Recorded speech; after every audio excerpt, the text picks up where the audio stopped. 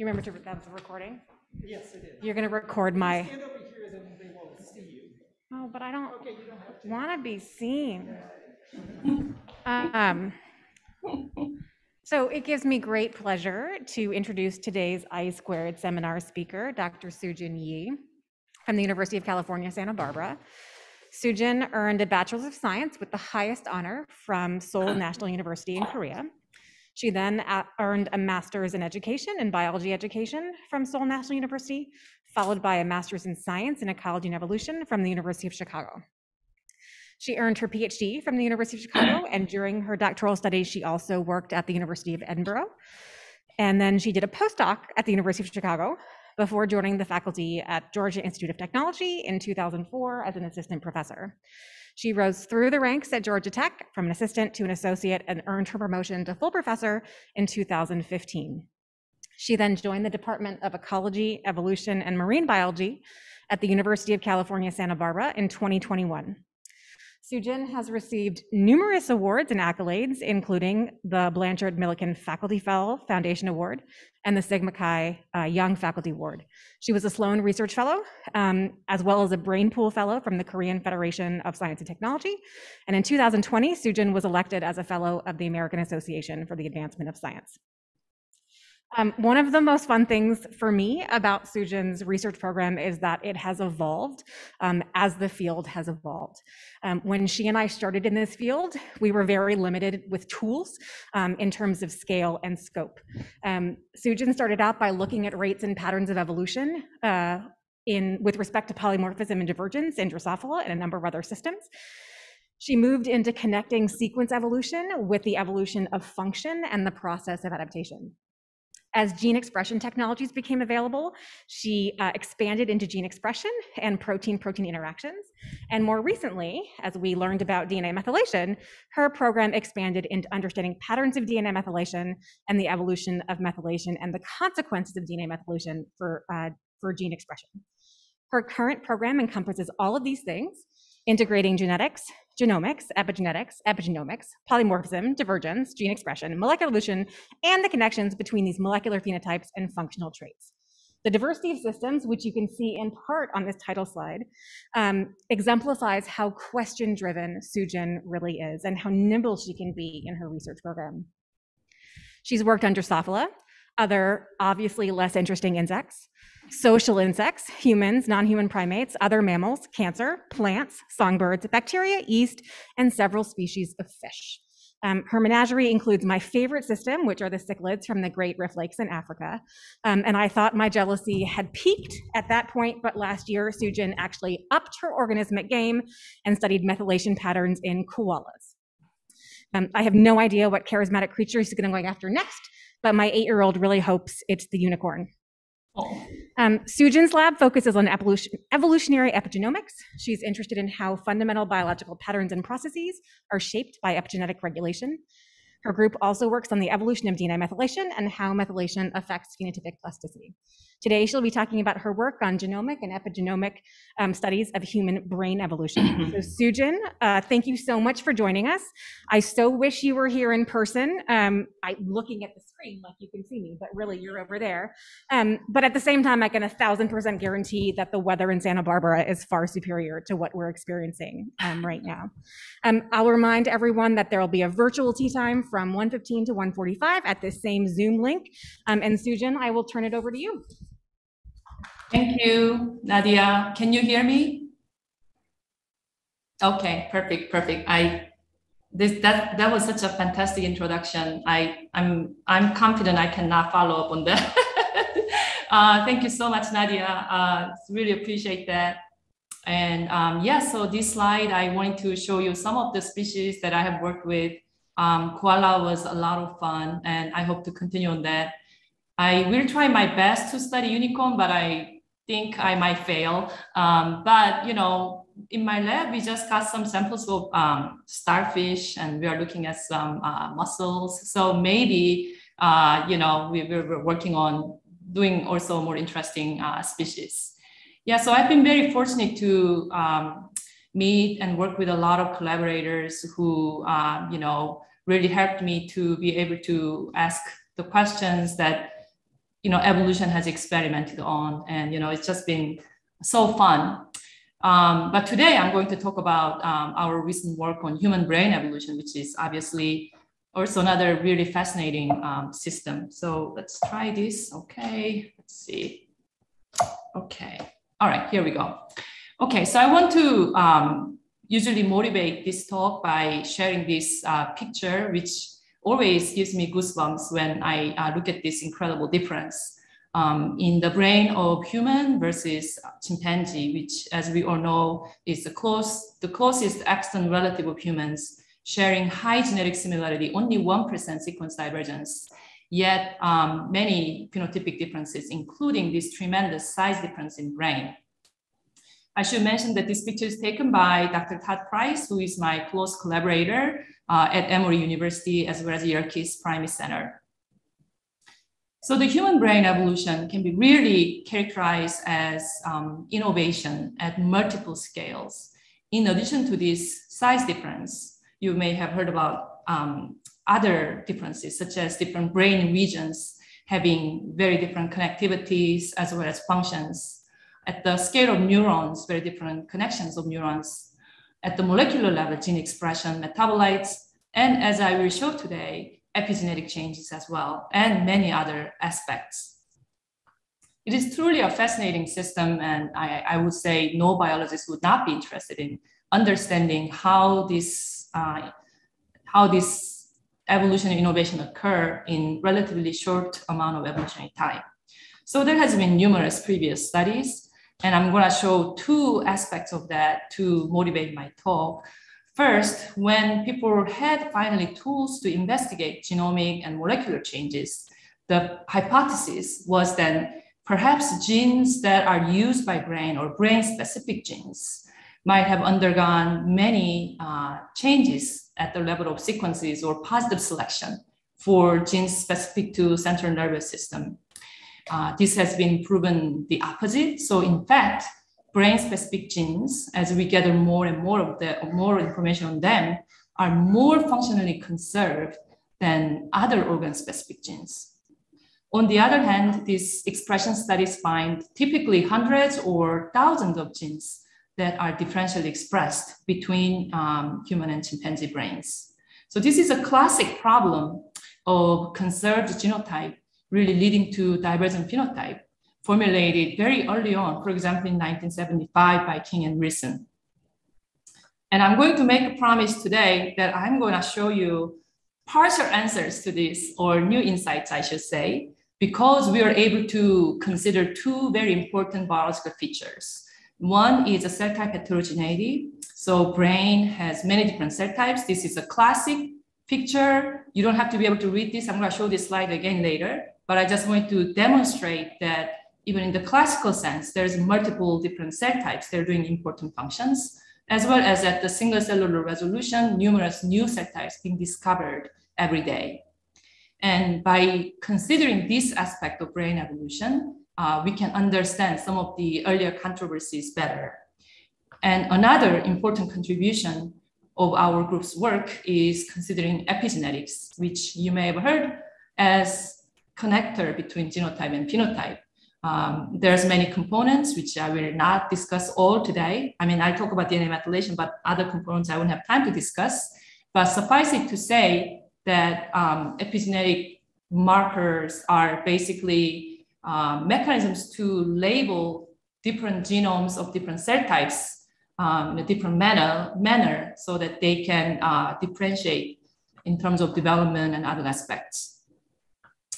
So under this umbrella, I'm going to talk about 3 studies. So I'm going to briefly mention our study on differentially expressed genes between human and chimpanzee brains. And I'm going to spend the majority of time on DNA methylation, which is just fascinating to me. And I'm going to connect it to evolution of neuropsychiatric diseases very briefly at the end. Okay, so first let's talk about differentially expressed genes. What genes are differentially expressed between human and chimpanzee brains is one of the first studies when microarray and RNA-seq became available. And until our study, there has been some controversy regarding the nature of differential expression between human and chimpanzee. It is because some of the earlier studies, when people identify the differentially expressed genes between human and chimpanzee brains, the nature of differential expression is such that either one species is overexpressed or underexpressed, or higher or lower expression compared to the other species. And when they look at the directionality, people realize that the majority of genes tend to have upregulation in the human brain compared to chimpanzee brain. But some other studies did not observe this pattern. And this has become a controversy, as I mentioned. So here are some of those studies. So one of the first study on brain gene expression comparison used microarray 2003, and they noted that there are more genes upregulated in the human brains compared to chimpanzee brains. Another study next year, microarray, also confirmed this pattern. However, when people start looking at RNA-seq, they did not observe this pattern, and then said maybe it was because of the bias in the microarray, which was, of course, generated from the human probes. On the other hand, some other RNA-seq studies reveal this pattern again. And why is this controversy important? It is because one way of understanding human brain evolution is that it might be the same gene products, but more of them in the human brain, especially for those that carries out neuronal activity and metabolic processes, which are essential to evolve this big and complex brain. So we wanted to ask this question again, using our tool to analyze the cell type separately, because we had hunched that these conflicting patterns may be due to the undetected cell type heterogeneity of the samples, as well as different parts of the brain. So to do such a study, we spent a lot of time identifying a good brain region to analyze. And this is very important because our brains are big and there's a lot of regional heterogeneity in terms of cell types and functions. We had to find a place where it is unambiguously conserved between species. So, we can say this is that region in this species, that species. Yet has importance in human brain evolution. So the first reason we looked at is BA46 medial prefrontal cortex, shown in here. And this is the human brain, and this is chimpanzee and macaque brain. And I know you remember from earlier slide that chimpanzee brain is much smaller than human, 1/3. Actual size is about this, and macaque brain is much smaller. We enlarged it to show this region.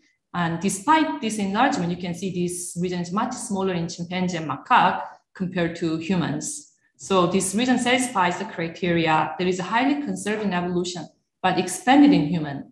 And many studies suggest that this has relevance in cognitive activities and late maturing, and implicated in neurodevelopmental and degenerative disorders. So we thought this is a great place to get started. So this is Dr. Todd Price, my collaborator, doing the dissections.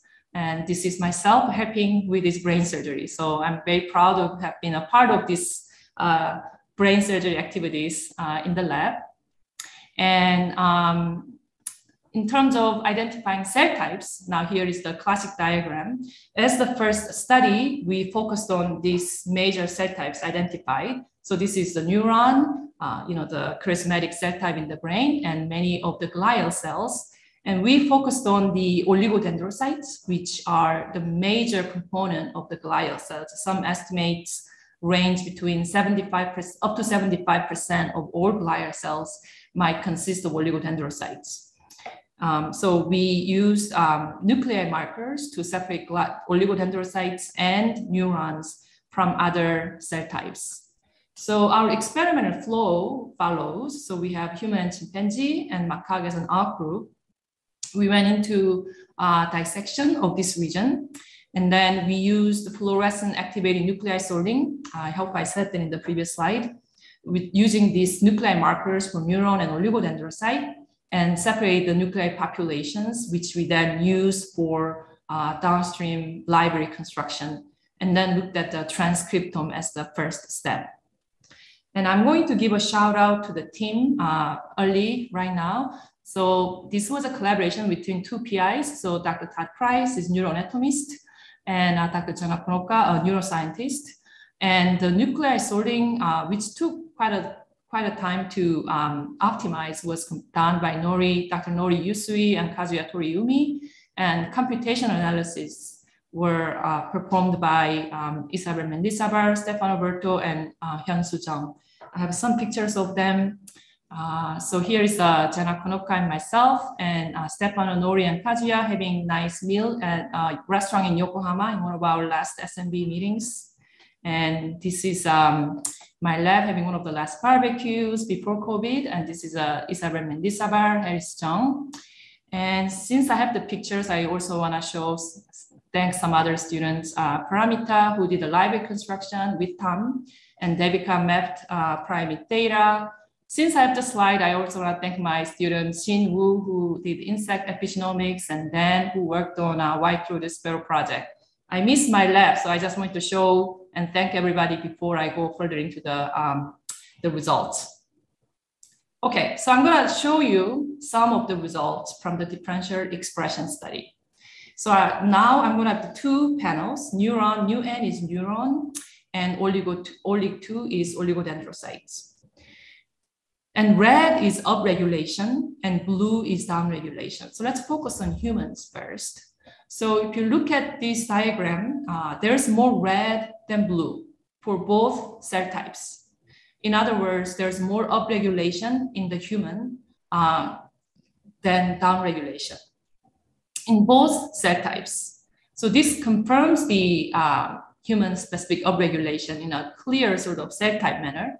When you look at chimpanzee, they have a similar number of up and down regulate genes, statistically are not different. These are highly statistically different. Now, another very interesting aspect of these results was that we saw a lot of changes in oligodendrocytes. And when we partition it in phylogenetically, we saw that most of changes occurred since the split of humans and chimpanzees, indicating that oligodendrocytes, far from the silent member of the neuron, has a lot of different changes. And in fact, when we look at what genes are there, we saw many genes involved in human-specific neuropsychiatric disorders. So I am not going to spend too much time on this, but I want to show you then why the previous studies sometimes saw the opposite pattern. So we went back to the previous studies and reanalyzed those data. So these are 4 of those studies. I think we focused on mostly next generation sequencing data rather than microarray data because it was more compatible in terms of data that we've gathered. And I just want you to look at this. So when you see this red cell, so these are showing the enrichment of these specific data sets. So let me try to sort of talk it out. So when we look at a data set from Berto and Novick, and there are genes that's upregulated and downregulated in humans. Upregulated genes in this study were enriched in neuron-specific upregulated genes. And it was repeated over and over in all the other studies. All the upregulated genes in the previous studies were neuron-specific upregulated genes, but they missed all of the oligodendrocytes. And I think we think that this explains why some studies show the upregulation, while some others didn't. It's because when we dissect these brain samples, people try to get as much gray matter as possible historically, because people thought that's the interesting region. And gray matter consists they have more neurons than glial cells compared to white matters. So if you have a lot of neurons in your data, because of their upregulation signal in the total data set, we can observe the upregulation. But if your sample contains more white matter, then you do not observe this. So once you separate those cell types, we can see those clearly.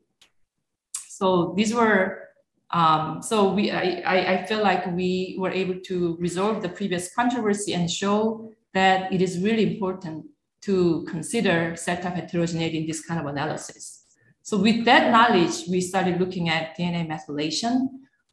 So DNA methylation is, I think that I'm just gonna give a 2-minute, maybe 1-minute overview of DNA methylation. So I'm going to focus on cytosine methylation today. There's also adenosine methylation, but they're lower frequency, we understand it less. So when cytosine is not methylated, in this position, which is C5, has hydrogen. However, many cytosines in the human genome and other vertebrate genome are methylated by enzymes called DNA methyltransferases. And when that happens, this hydrogen is exchanged with CH3 or methyl group.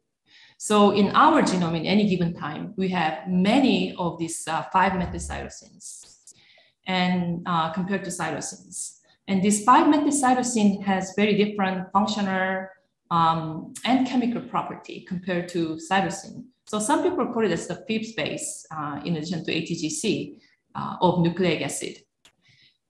You probably heard about CpG methylation, which is the most common type of DNA methylation, and that's what I'm going to focus today. But let me just say that in neurons, in brain, but we show that in neurons, C methylation can occur not just in CpG, but CpC, CpA, and CpT, which are collectively called as CpH as well. Most of you probably heard about DNA methylation in the context of gene expression. So the most famous example being that when promoters are methylated, maybe the gene tend to be downregulated, and when promoters are not methylated, gene tend to be upregulated. So it is generally true, but it's by no means perfect at all. So I'm going to give you a little warning on that. And also when it occurs in non-promoter regions, then the relationship is much more complex. DNA methylation is also a key feature of development. So in mouse cell lines, if we remove DNA methyltransferases, most of them do not develop at all. So it's a key developmental gene. Also processes such as X chromatin activation and recombination. In terms of disease, DNA methylation has also tremendous implications. So cancer is one of the most famous epigenetic disease, if I will say, where DNA methylation is fundamentally altered, and also in neuropsychiatric disorder. So that's where my interest came in. So there are many, many open questions on DNA methylation and human brain evolution. Before our study, there was no information on how DNA methylation evolved during primate brain evolution or primate evolution in general. And I think we begin to have some answers, but there's a lot more questions remaining. And the key question here, of course, is, how do we connect this DNA methylation evolution to phenotypic traits such as gene expression, and how does it connect to also genome evolution? And finally, what is the relationship between methylation evolution and neuropsychiatric diseases? So I'm going to try to give you some answers that we have gathered so far. Just a quick overview on the strategy. Now, I already talked about this, but I'm just going to give a sort of formal overview of our method is comparative. So we compare human and chimpanzee because we are partitioning changes occurred in this since the split of human and chimpanzee to human to chimpanzee by using an outgroup. In terms of sequence evolution, this has been well thought out. So for example, if we see when comparative genomics was just sequencing these genomes, if you have a sequence stretch of sequence like this, when humans A and chimpanzees T and macaques A, then based upon how sequence evolution occurs in any of the models, Chooks, Cantor, or Kimura, or any models, the most likely scenario is that in the ancestor of human and chimpanzee, it was A and changed to T in chimpanzee. And likewise, if you see this kind of layout, once again, the most likely scenario, and I think likelihood difference was, I worked there, it was 1,000 to 1 or something like that, that this change occurred in human compared to chimpanzee and macaque. We also have a lot of changes like this, which we have to, we cannot use them because we cannot make a clear likelihood around inference anymore. So when I started looking at DNA methylation, I was wondering if we can use the same parsimony inference in DNA methylation or not. So that was one of our first study in 2016. So we used whole genome methylome analysis. So compared whole genome methylome and then identified differentially methylated regions and use the parsimony inference to infer maybe it's a human specific change or chimpanzee specific change or changes that we cannot confirm. And then we did a validation study. So the large N is the initial study discovery and small n is the validation to see if this parsimony approach works for DNA methylation or not. And we looked at 38 regions from these many other species. And for all 38, it was correct inference. So at least within this phylogenetic framework, which is within the Catarrhines, it appears that the parsimony framework to infer DNA methylation works really well. And we can find the region something like this, where you can see a lot of blues, which are the humans, are higher methylated. This y-axis methylation, x-axis is a location in the genome. It's one of the just random region we identified as a differentially methylated. And you can see a lot of other colors on the bottom. So in other species, historically, they were lowly methylated, but humans accumulated more DNA methylation marks during evolution. So with this tool and using the other experimental methods, which I'm gonna say also, the method we use, the whole genome bisulfite sequencing, that's basically resequencing of the whole genome. But we treat the DNA before we sequence with bisulfite. And what does bisulfite do is that it converts all the C's to T's, where U first and then to T when we PCR later. But it protects the methylated C's from the conversion, so C remains as C. So we can separate the methylated and unmethylated C's using this method by resequencing and by sequencing before the bisulfite conversion. I like this method because it gives the sort of unbiased view of every nucleotide. And there's a lower batch effect because, next generation sequencing methods have lower batch effects. There are some negatives as well, which I might mention later in the slide, later in the talk. So our experiment flow is the same sort of setup, but now we are looking at whole genome sequences as well as whole genome bisulfite sequencing results. So this is one of the first that we have found, and I was completely, I was really impressed when I looked at this figure. So regardless of whatever clustering method you use, in using whatever positions you use, this kind of complete separation is what you get. So neurons and oligodendrocytes have entirely different DNA methylation levels. So let me put it to perspective. So there's about 25 million CpGs in the human genome. And to do the differential DNA methylation, we go by base and then do differential methylation analysis. And then we have to do correct for multiple testing. So there's 25 million positions. And the most stringent test is, of course, von Peroni correction. Even if you do that, we see about 25% of positions differentially methylated between the two cell types. So really extreme differentiation, which correlates really well with well-known markers of the two cell types. And notice that this is for promoters, because once again, promoter methylation is the strongest indicator in terms of gene expression in this case. So another interesting observation that we had was that the two cell types showed often complete separation across the long-range genomic regions, including whole gene. So this is one of the gene QKI. This is actually oligodendrocyte specific gene. And this is the marker for 25 kb. So we are looking at over 100 kb region of this gene.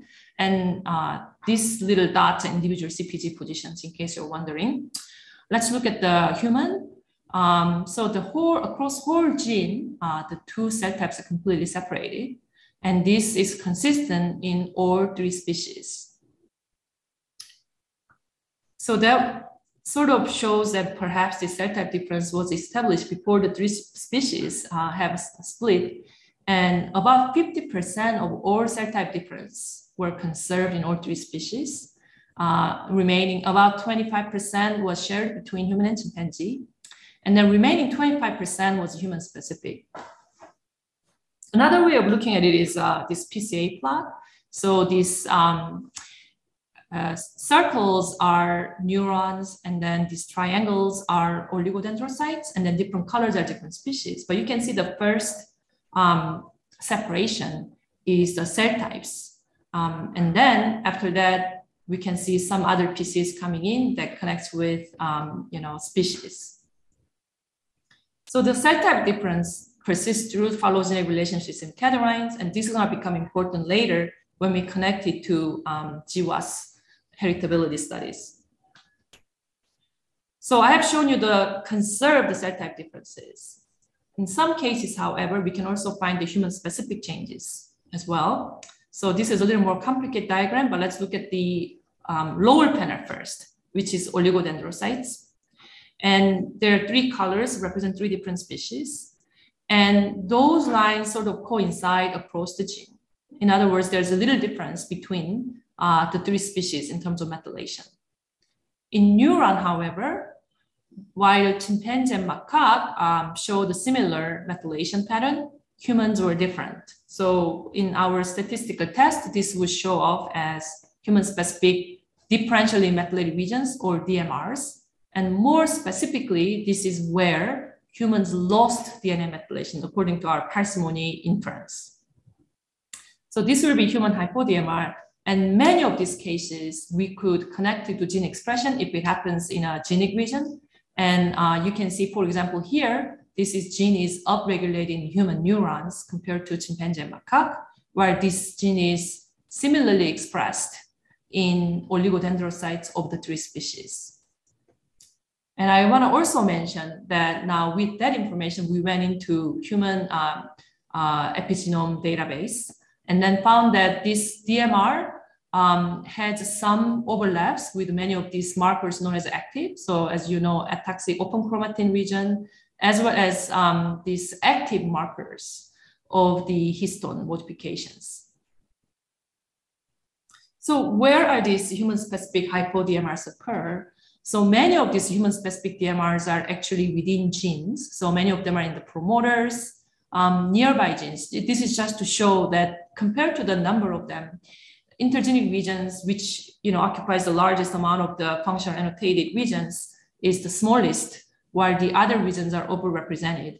And within the intergenic regions, we can go in and check the annotated enhancers. And most of these were found, many of these intergenic DMRs were found in known enhancers of the human brain. So we think that our data on these hypo-DMRs are the unidentified enhancers in neurons and oligodendrocytes. I want to also share a very interesting observation that was not known before. So this is once again the, now we separate the DMRs to lineage, so human and chimpanzee.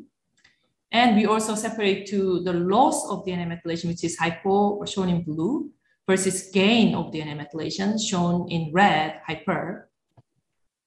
So should strike you that there's a lot more blue in human neurons compared to hypermethylation or red. Now the same pattern can be seen in chimpanzee, but the difference is much less pronounced. Interestingly, in oligodendrocyte in both species, we have a lot of loss of DNA methylation during evolution. What's very nice was that we could connect many of these to the upregulated genes that I've shown in the first part of my talk. So here we have at least a partial answer that some of this upregulation of gene expression that we observed in previous study and our study is attributable to promoter hypomethylation that we have found. I just want to, so I'm not going to say too much more about this, but I want to say that we are currently exploring this at the single cellular resolution. Now, most of our single cellular studies are not on DNA methylation, but ataxic. For technical reasons, we are also working out the details of methylation, but it's more involved and takes more time. But we're also looking at single cellular resolution and finding that cell type heterogeneity is really an important component of human brain evolution.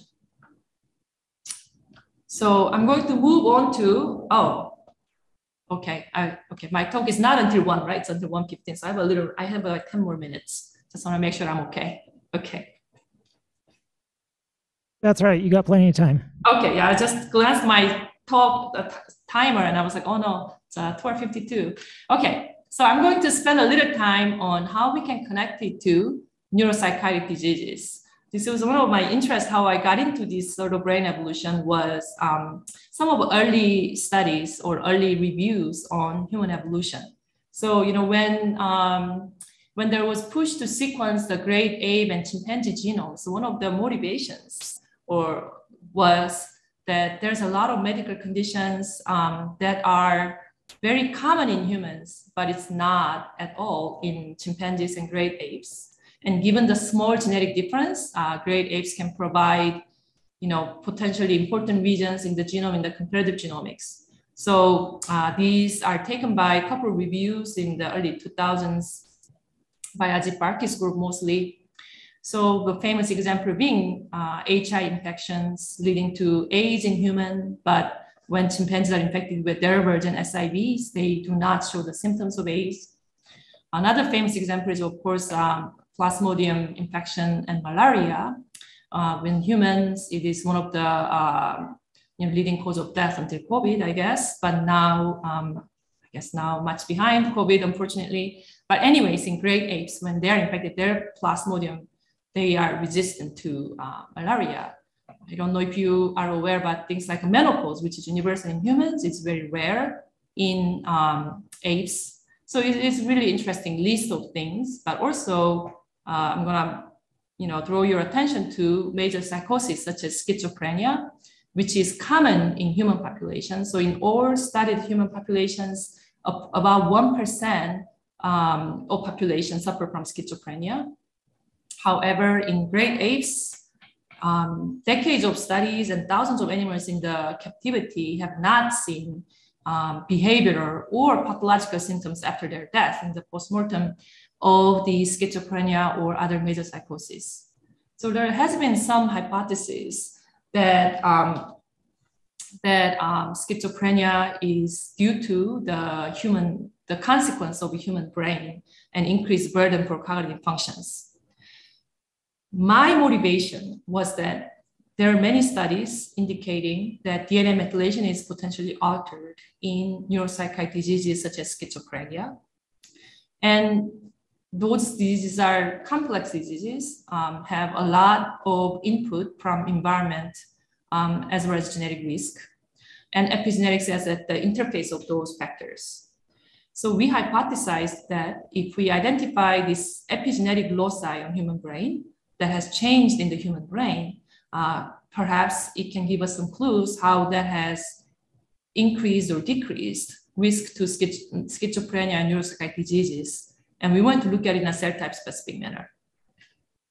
So this is another way of showing it. It's from my student, Hyun Soo-jung. So once again, we extracted neurons and oligodendrocytes from schizophrenia patients and control.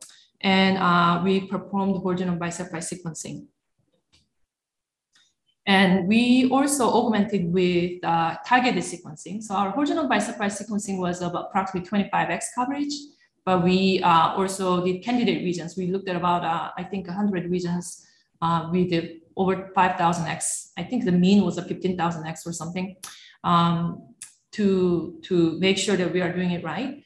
And they corresponded really well. So what have we found? So I'm going to show 3 findings. So first, this was a big project. It's a lot of money, 100 whole genome biseparate sequencing, very expensive. We found a very small number of really truly differentially methylated positions. And here is where the statistical considerations come into play. As I mentioned, we have to do 25 test correction for 25 million tests. And it is very challenging to identify small effect size differences. And this was the case. And I'm going to show you how many we found in a later slide. However, 2 very strong pictures emerged. One is that differential methylation between schizophrenia and control brains coincided with those that we have found previously as a cell type specific. So, differentially methylated between neurons and oligodendrocytes.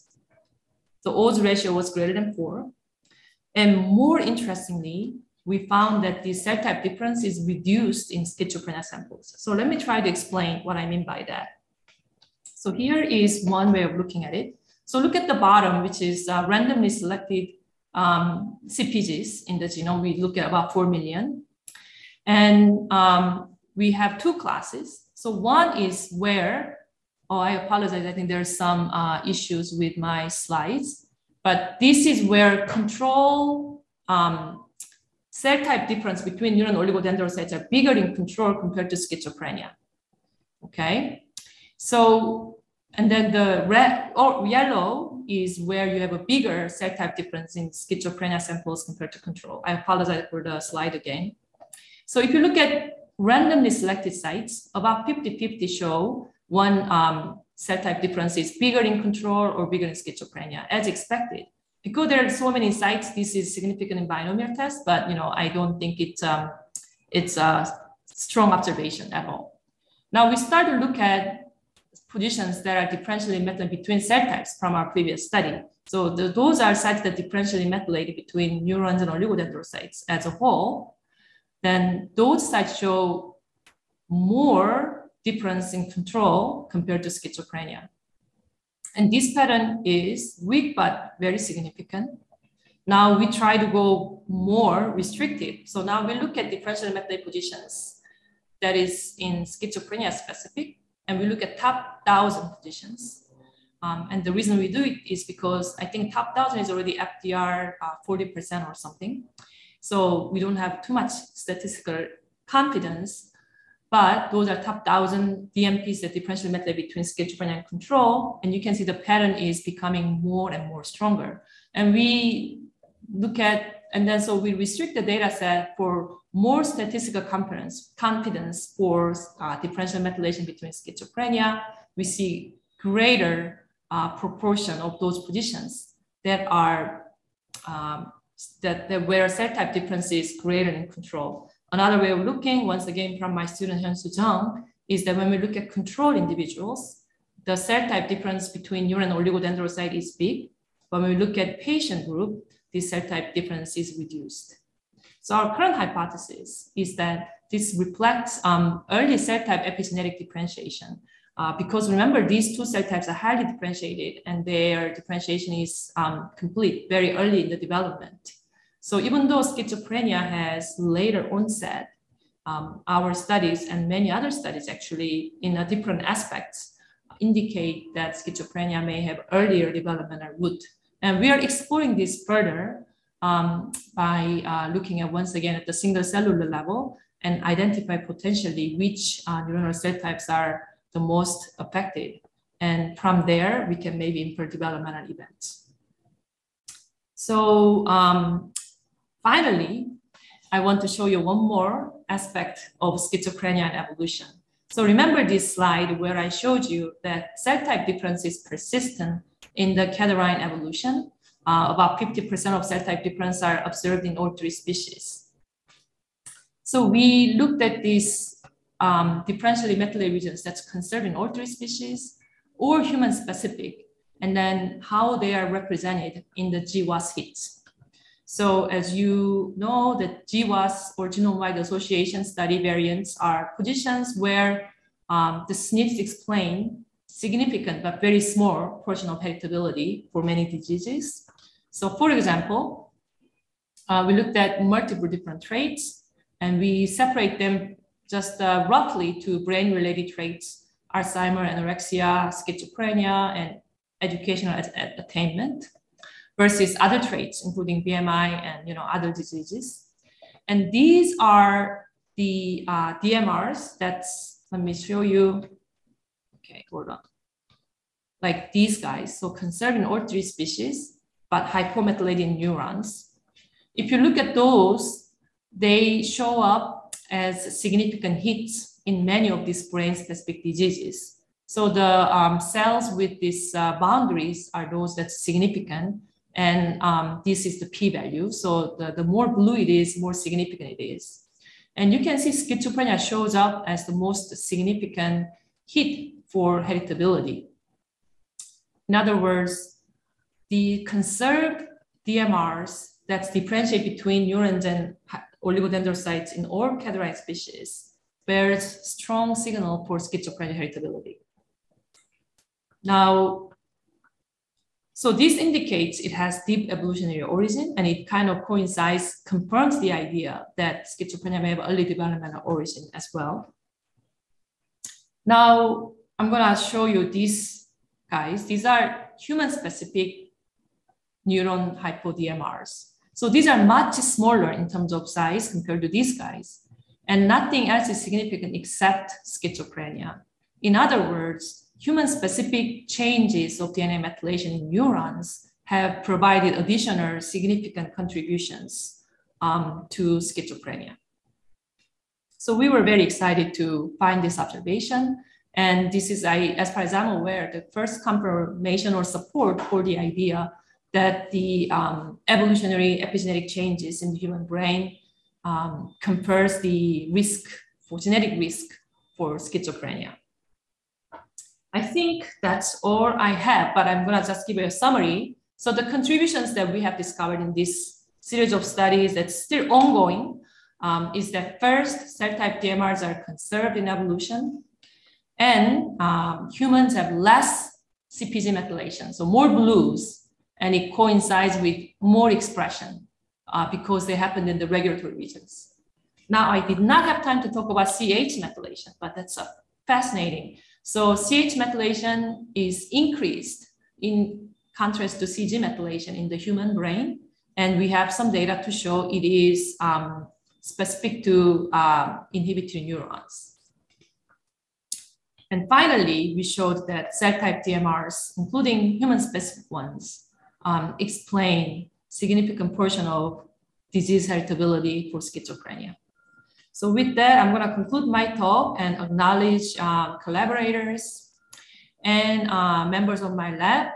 Now, this is my lab at Georgia Tech. I think all of them have moved on. Now I have a talented postdoc and an undergrad student, and I'm looking for many more to join my group at UCSB and work on these fascinating questions and many other questions.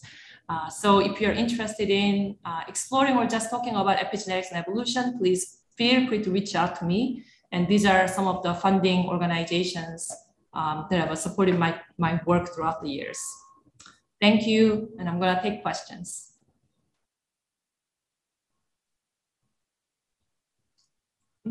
That is hopefully okay. Awesome, thank you so much, Soojin. Are there questions? Yeah.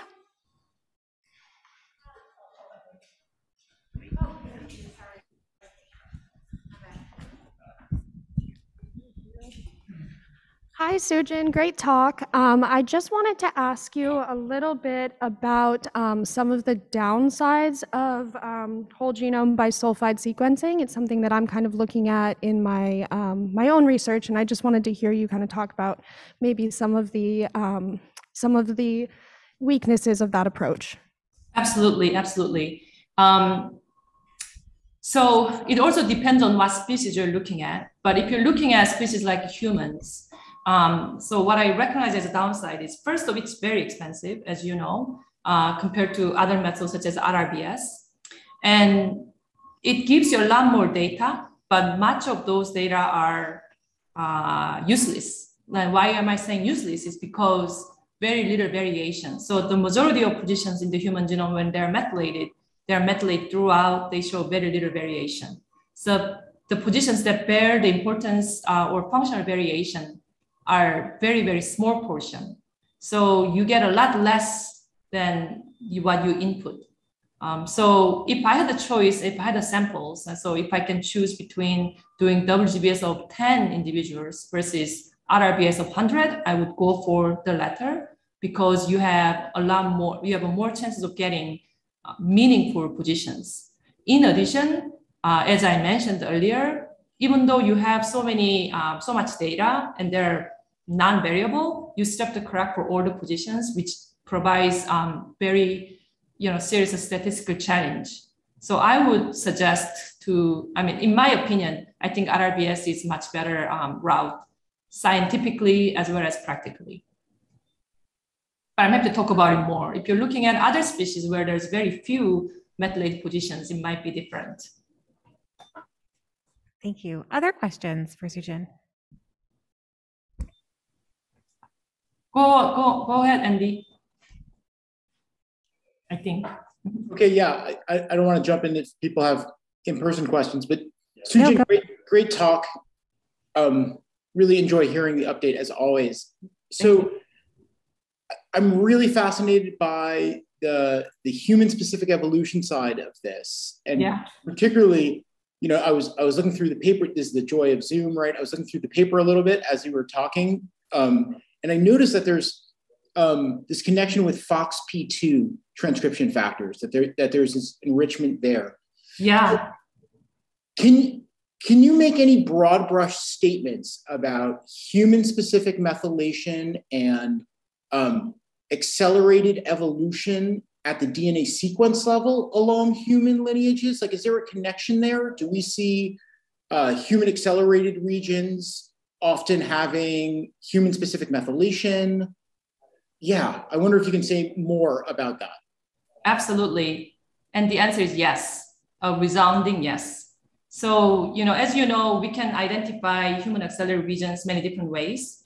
It doesn't matter whatever way you define, you go for the first paper or 10th paper, different data sets, you always find that there are nearby differentially methylated regions.